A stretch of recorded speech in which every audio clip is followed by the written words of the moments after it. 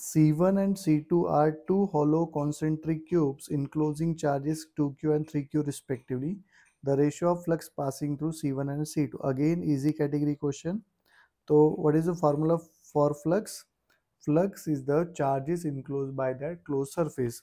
So, the charges enclosed by the C1 and C2 are the two hollow concentric cubes enclosing charges. Okay, so this is small one is C1, bigger one is C2. So the flux passing through this C1 will be 2q, and flux passing through this C2 will be, so charges enclosed are 2q plus 3q. So 2 plus 3 is 5, means 2 by 5. So option C is the correct one.